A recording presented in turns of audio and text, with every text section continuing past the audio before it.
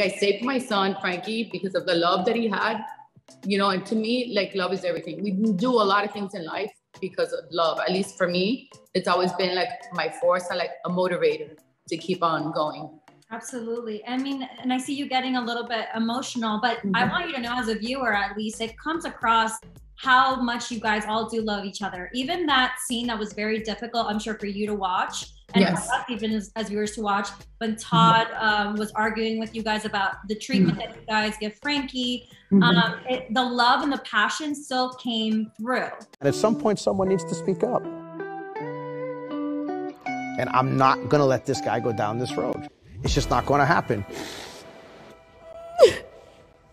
But we have to be strong for Frankie. Have you guys done anything differently with his recovery since then? We've continued. The whole thing is that as an outsider, people are always going to have an opinion and judge even your family, but they don't know what it is like the day to day and why Frankie is where he is today because of us. You know what I mean? So like, you guys didn't see that for 8 years. I haven't been on TV. You never really got to see all of Frankie's recovery process, and he's still a work in progress, as we all are in different ways, more than anything Frankie, because it's still recovering, from the accident. So I know how to help Frankie, and I have been helping him for the last 10 years. I mean, doctors will tell you if he wouldn't have had a mom like me, he wouldn't have made it. I never accepted no, I never, gave up. I continued, I did my own thing. I went to all the doctors. Yes, I was blessed to have the resources and to have an educational background because, a lot of these kids don't have that. So he was very fortunate. But even with all that, I can tell you that what saved him, and all the doctors on my team, on his team, would say is the love, that the love that he had. My heart goes out to you because you only know the struggles day in and day out. But I actually think it might be a good idea, hopefully, if Peacock and Bravo will show it in the next season, a little bit more of his recovery process, because I think the blessing in disguise here could be the fact that this happened to your family, but because you're on such a big platform, maybe you could help other families in similar situations. Well, during the 3 months that we were filming, we had a doctor's appointment, which is the doctor that's been treating him. And it was Frankie's 10th year anniversary of his accident, August 14th.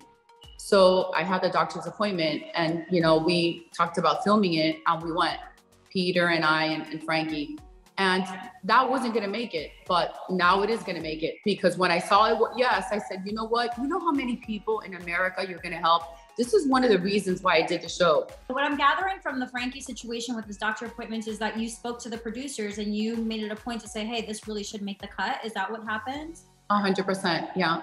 Obviously, my life, yes, a lot of things happen in my life, but I'm still smiling because I'm also grateful and blessed. And I also have a lot of beautiful, great moments in my life. It's not like my life is just like, craziness and a disaster.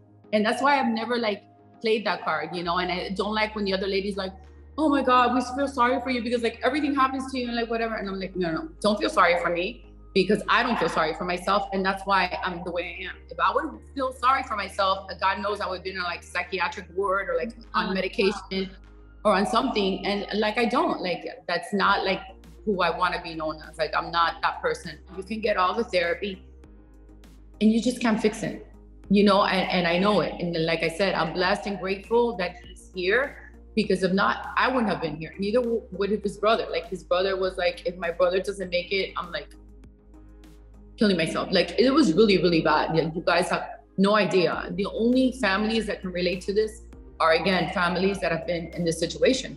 Yeah. Which is terrible. Are you going to therapy right now to deal with a little bit of the pain that's still there? I haven't gone around to that because I need to find the right person. There's a lot of therapists that like to medicate people. There's other therapists that have different strategies, and I haven't found the right person. I mean, and I don't want to be negative. I'm super optimistic, about everything. Maybe they'll give us mechanisms or coping mechanisms in order to make it better. Sometimes everybody says, oh, time heals all things. It gets better, it does get better, but it's always there, our heart's a little broken.